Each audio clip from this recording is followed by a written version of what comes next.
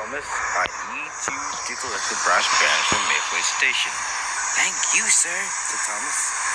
James and Gordon were upset. They wanted to collect the brass bands.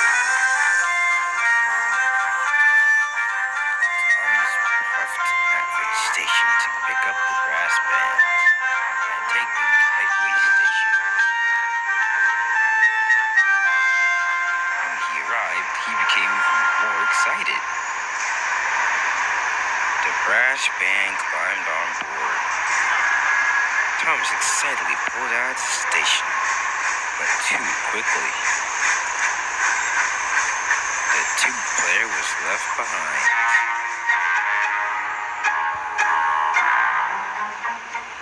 Thomas pulled into Midway Station. The brass band disembarked from his coaches.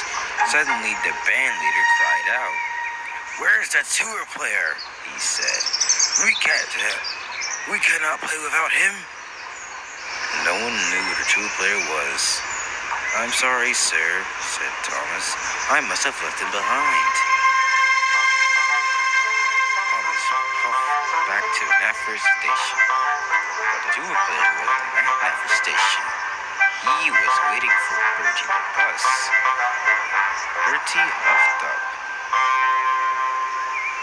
"Can you take me to the party?" said the tuba player. "I'll take you as far as I can," said Bertie. As Thomas pulled in, he was upset. The tuba player wasn't there. "The tuba player's lost," said Thomas, "and it's all my fault." Thomas huffed all across the island. Where could the tuba player be? He cried. Little did he know, the tuba player was dropped off by Bertie above the bridge. "Goodbye," said Bertie. "Thank you," said the tuba player, and he waited for another ride. He didn't have to wait long. Elizabeth, the vintage lorry, pulled up. "I can take you as far as the flour mill," she said. "Thank you," said the tuba player. He climbed aboard her flatbed, and he practiced his tuba all the way. Thomas puffed faster and faster.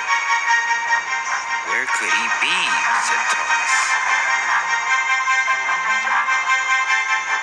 He huffed over a station. He didn't see Elizabeth waiting there, or the tuba player practicing on her flatbed, and he didn't see the tuba playing. "Where could the tuba player be?" said Thomas.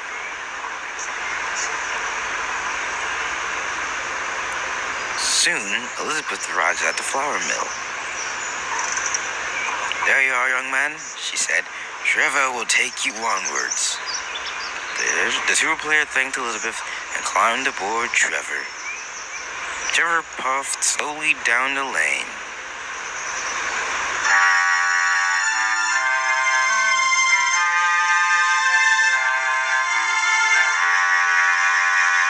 Thomas puffed from station to station, but the island was very big and the tuba player was very small.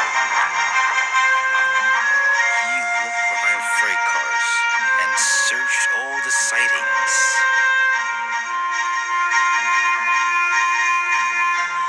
And he looked and called at the coaches. He puffed everywhere, but find him. "Where could the tuba player be?"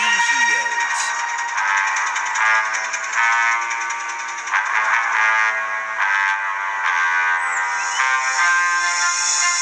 Thomas raced towards Brendan Docks, but he didn't see Percy coming out the way. Whoa! Thomas puffed straight into Percy, and the bunting flew up into the air. Percy's shocks came off the rails, and so did Thomas. "You spilled my bunting," said Percy. "I'll never find a tuba player now," said Thomas.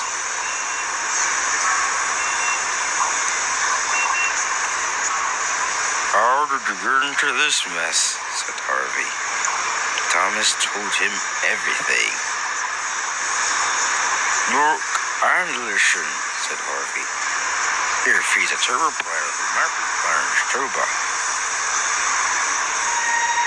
So Thomas looked and listened.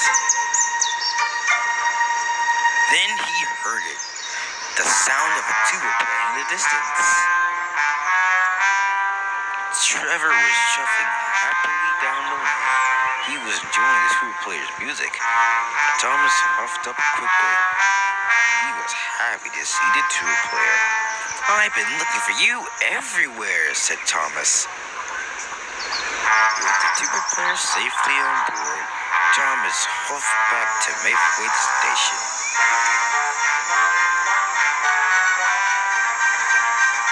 Thomas arrived at the party just in time.